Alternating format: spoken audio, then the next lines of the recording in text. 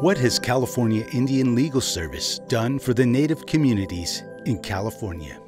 Let's go back 50 years to 1967, when the frequency and complexity of legal problems faced by California's Native American population was the catalyst to inspire George Duke and a young Hupa activist named David Risling to incorporate California Indian Legal Service as a distinct program dedicated to Native American issues. Bob Pelziger had come out to visit Monroe Price, a friend of his, a professor at UCLA.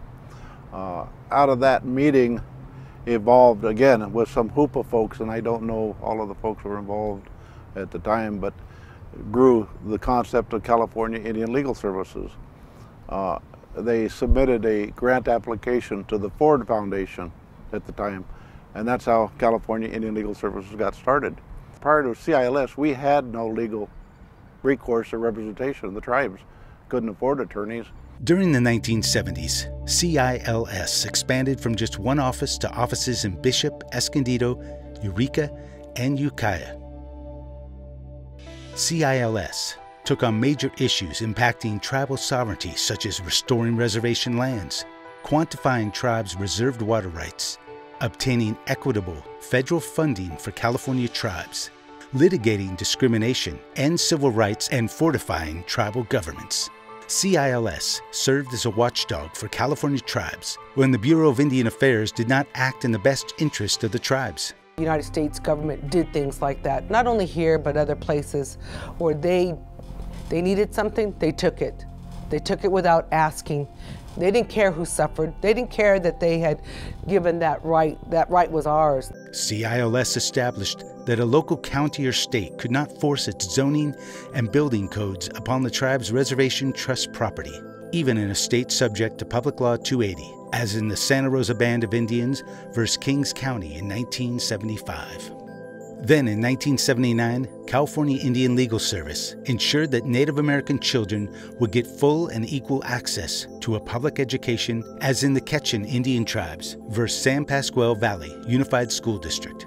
Through the 1980s, CILS succeeded in protecting pristine and sacred forests for the Yurok, Karuk, Tolowa, and Hupa people. Because of California Indian Legal Services, we have been able to assert our sovereign right in protecting our water resources. They won the right for California Indians to have a level of federally provided health services comparable to those provided to Indians elsewhere in the nation because of the Rincon Band versus Harris.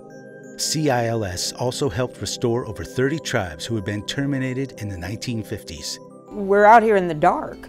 We're out here in the dark with absolutely no resources, no opportunities to go beyond the world that we live in, which is small, crowded, unfunded. I mean, dealing with everyday issues like cows wandering through the streets, like lack of water, lack of roads, lack of health care, lack of funds for day-to-day living.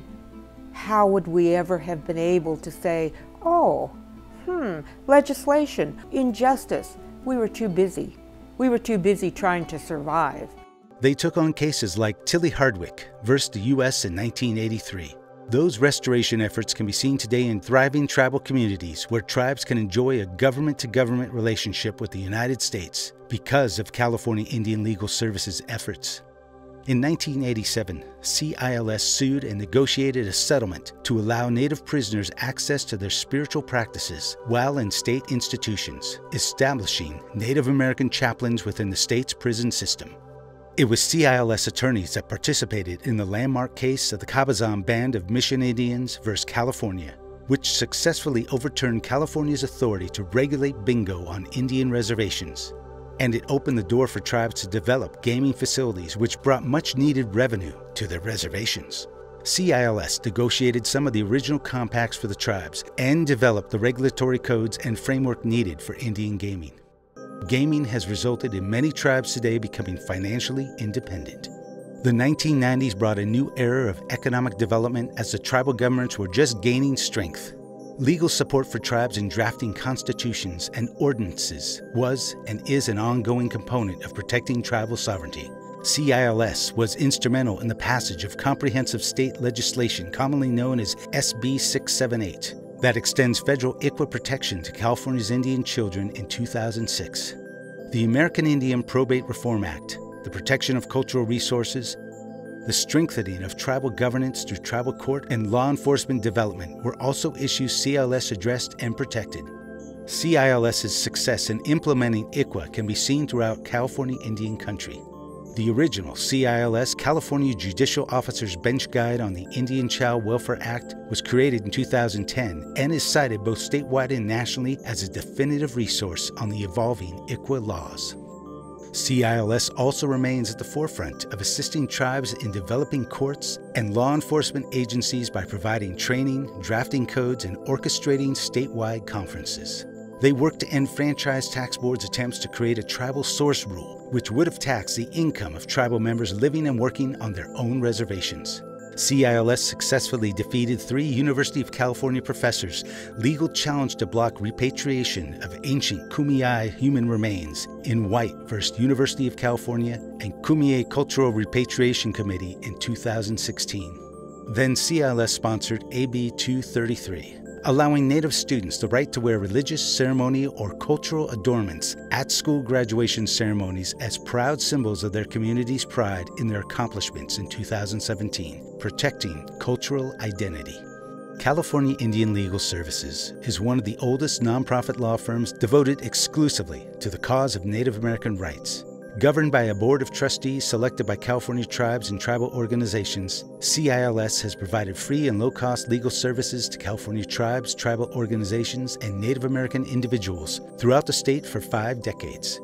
The mission of CILS is to protect and advance Indian rights, foster Indian self-determination, and facilitate tribal nation building.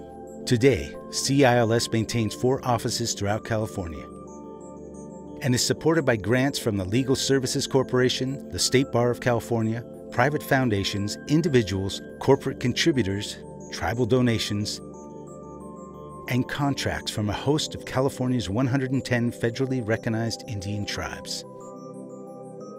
CILS has produced some of the best Indian lawyers in California. Congratulations for 50 years of service to the tribes of California and protecting the rights of California Native Americans. CILS looks forward to what the next 50 years will bring.